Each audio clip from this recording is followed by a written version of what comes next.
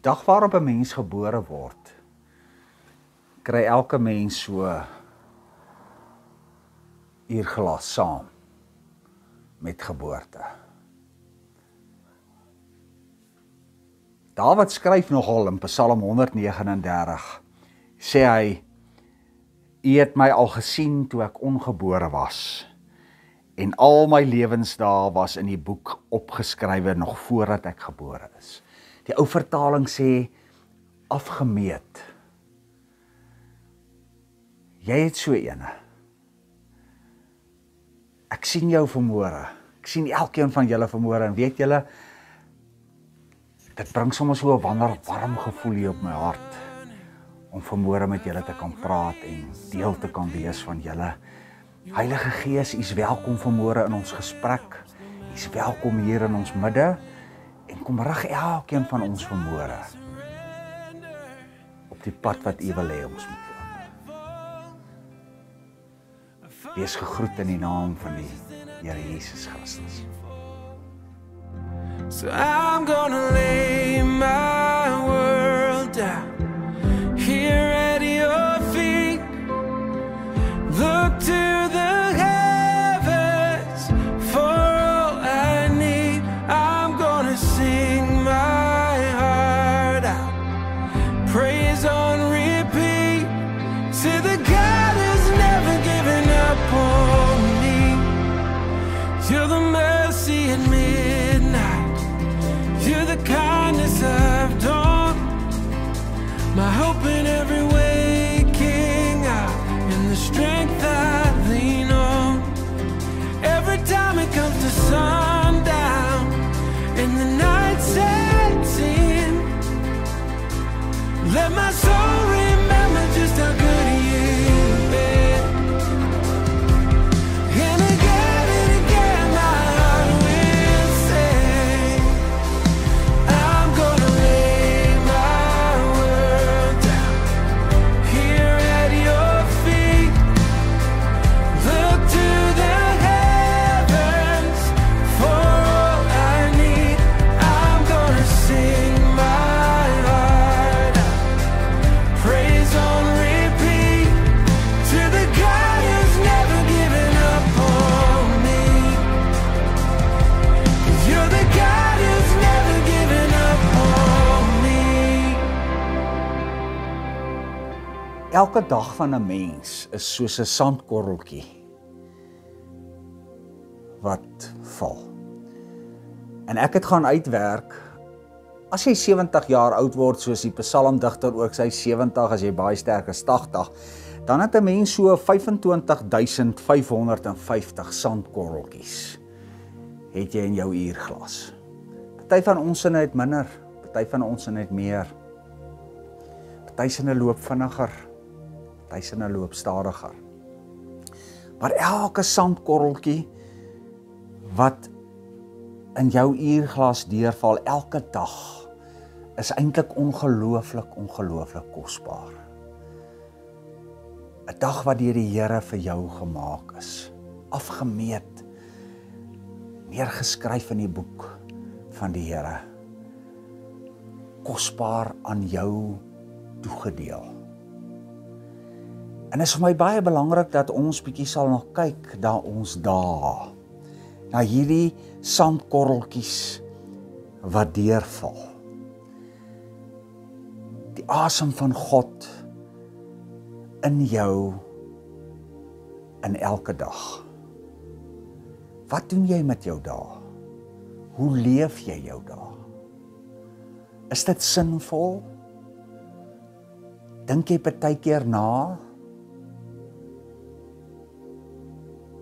Vra jy jouself af of dit saak maak, of dit tref, of dit 'n verskil maak, of dit aanraak? Is dit gevul met die asem van God? Partykeer leef 'n mens net, storm van een dag voort na die volgende dag. Ek dink deel van kind van God wees, deel van wanneer die Heilige Gees kom neskrop binne in jou hart en kom bly in jou hart, is dat elke sandkorreltjie Elke dag word verskriklik belangrik. Dawid aan die einde van sy lewe, en julle weet, hy het ook maar baie droog gemaak. Baie van sy tyd was gemors. Baie van die dinge wat hy aangevang het nie reg uitgewerk nie. Skryf hy hierdie psalm. En ons wat nou nog lewe, moet eintlik so 'n bladsy gaan vat en sê, Dawid, wat sê jy oor die lewe? En wat het Jesus daaroor gesê? Want Jesus praat baie oor tyd, en oor môre, en oor vandag, en oor gister, en vir hom is elke dag ongelooflik belangrik. Jou dag. Jy kan miskien vanmôre daar sit en dink, joh, maar wie sal aan my belangstel? Wie gaan aan my dag belangstel? Ek sit hier eensaam in 'n woonstel, ek sit hier in 'n plek wat eintlik nie vreeslik belangrik is nie. Ek sit hier met klere wat nie baie mooi is nie. Maar ek wil vir jou sê, hierdie dag, hierdie sandkorreltjie wat vandag val, jou dag, is ongelooflik belangrik vir God. Daar het hy nou klaar geloop, kom ek draai hom nou weer om, en ons kry weer daai effek, en ek gaan hom sommer daar neersit. Dawid skryf in Psalm 190, al my lewensdae was in die boek opgeskrywe nog voordat ek gebore is, en dan skryf hy hierdie, hoe wonderlik is u gedagtes vir my, o God. Hoe magtig hulle almal. As ek hulle sou wou opnoem, hulle is meer as wat daar sand is. Kyk, hy skryf ook oor die sandkorreltjies wat val. En as ek daarmee klaar is, sou ek nog steeds met u te doen hê. Dis hoekom dit belangrik is, elke dag. Want God se gedagtes vir jou, sy planne met jou, sy gebruik van jou, is so baie, dis meer as die sandkorrels wat in jou uurglas ingegooi is. Daarom moet 'n mens jouself afvra, is my lewe sinvol? Doen ek dit wat die Here van my vra? Het ek lief soos wat hy vir my vra? Is my hart 'n veilige hawe? Daar's soveel vrae wat 'n mens jouself moet vra wanneer jy na jou uurglas en na die gedagtes wat God oor jou het, begin dink, begin wonder, begin kyk na. Dawid het 3 dinge van die Here gevra toe hy hierdie uurglas voor hom neergesit het. En ek wil vanmôre met julle oor die eerste ene praat. Hy het gesê, Here, hier in vers 21, deurgrond my, o God, deurgrond my hart. Dis die eerste ding. Die tweede ding wat hy sê is, ondersoek my, sien tog my onrus raak.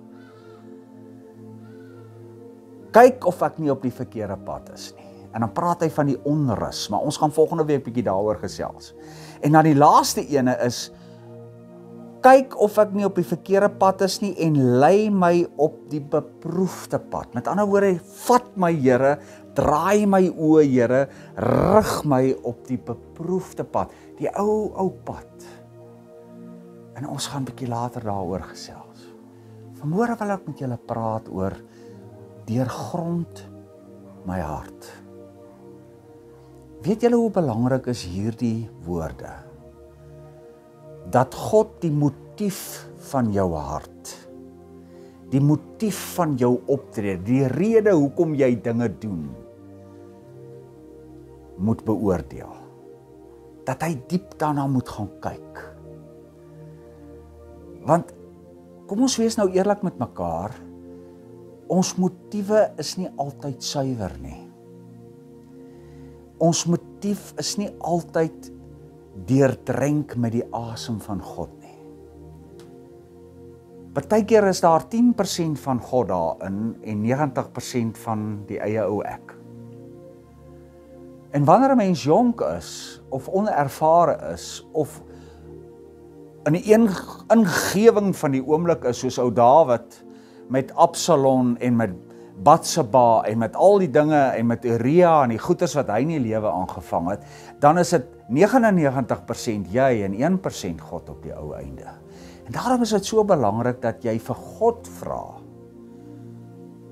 om jou hart te deurgrond. Deurgrond my, o God, deurgrond my hart. Kyk na my motief. Verander my motief. Sê vir my as dit meer oor myself gaan as oor U. As dit meer oor my eie eer gaan as oor die mense wat U in my pad plaas. As my hart nie 'n veilige hawe is soos vir Dewald die taal waaroor ons verlede week gepraat het nie. As dit 'n onveilige plek is nie. Want dan help dit nie jy lewe nie. Dan is hierdie afgemete dae wat God vir jou gee, wat vir hom so kosbaar is, niks werd nie. Boeties en sissies, hoe is jou hart? Liewe jong mens, liewe kind, wat lê in jou hart? Dis nie 'n moeilike ding om uit te vind nie. Dis baie maklik. Want die oomblik wanneer jou hart die motief suiwer word, en wanneer die koninkryk van God vir jou belangrik word, en wanneer liefde aan ander mense, en wanneer God se dienaarskap kom posvat binne in jou en die Heilige Gees besit neem van jou, dan word elke oomblik wat God vir jou beplan het, elke sandkorreltjie wat val, elke gedagte wat U vir my het, o God, word 'n kosbare goue oomblik ingeweef in jou lewe, in ander mense se lewens, maar ook in die koninkryk van God. Sal God eendag vir jou sê, mooi so my getroue diensknegt. Mooi so. Elke gedagte wat ek vir jou gehad het, van dat jy saam geweef is in jou mamma se skoot, Psalm 139, het waar geword. En ek weet jy het 'n klomp foute gemaak, maar saam met my kon jy regmaak. Iets om oor na te dink. Ek het vir myself gaan sê, Elmore, as jy 2500 of 25.550 dae by God gekry het, hoeveel is daar nou nog oor? Toe gaan werk ek uit, 2190, as ek 70 jaar oud word. En dan word dit vir jou mos nog kosbaarder. Dan word die gedagtes vir God vir jou nog belangriker. Dan sê ek, Here, maar ek het nog net 2190 oor, en hier val somme vandag weer ene. Deurgrond my hart, Here. Rig my, Here. Maak my motief suiwer, Here. Wys my as my motief nie reg is nie. Ek kom groet julle vanmôre. Ontvang die seën van die Here, en ek wil die seën hierdie woorde vir julle lees, hierdie vers 17. Hoe wonderlik is U gedagtes vir my, o God, hoe magtig hulle almal. As ek hulle sou wou opnoem, hulle is meer as wat daar sand is. En as ek daarmee klaar is, sou ek nog steeds met U te doen hê. Ek wil met jou te doen hê, mensekind. Amen. I find grace on repeat. You welcome me with open arms, no matter where I have been. Every time I surrender, every time I fall, I find grace more precious than I did before. So I'm gonna lay my world down here at your feet. Look to the heavens for all I need. I'm gonna sing my heart out, praise on repeat.